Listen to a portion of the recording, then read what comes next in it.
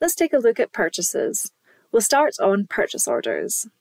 Before you can create a purchase order, ensure that your suppliers and products have been created. To add a purchase, your first step is to add a supplier. Start typing the supplier code or name, or use the advanced search to find the supplier. Let's add in MetaFoods. Then you can add a supplier reference, discount, and an invoice date, which specifies the date shown in your accounting software, if you choose to. You can then specify the tax rate, if not set at the product level, and the warehouse that the goods will be shipped to. And depending on the warehouse selected, and provided that you have entered all the details for this warehouse, the delivery address details will automatically populate on the right-hand side. So let's do that for my Christchurch warehouse. On the far right-hand side of the page is the order date and delivery date.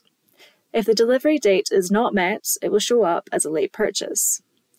We then have templates which you can select and customize for your PDF documentation.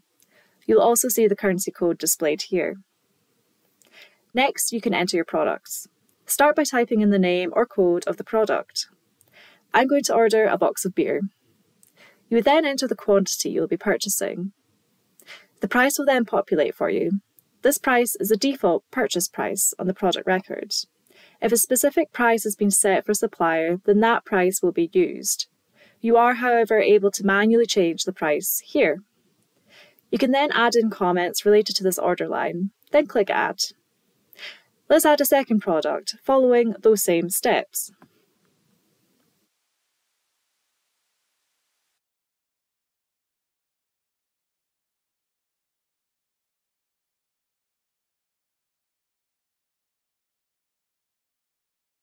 The next section of the purchase order is where you can add in any costs related to this purchase, for example, for freight.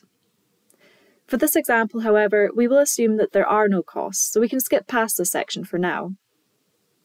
On the bottom right-hand side of the page, you will see some information including total weight, currency code, and subtotals.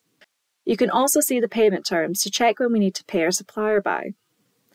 Below the section are buttons to print the costing if relevant, and also to print the labels, the purchase order, and email it off. If you click on email, a form will pop up, which is pre-populated with the supplier's email address, ready to be sent. At the top left corner of the page, you will see our purchase order prefix, which is the PO, and our purchase order number, and the status, which is currently parked. This is a draft status, and once we're happy, we can go ahead and place the order, which means that this is now confirmed. This will change the status to placed, and if print settings are turned on and company settings, produce the PDF documentation. If automated notifications are turned on, Unleashed will also send an email to your supplier.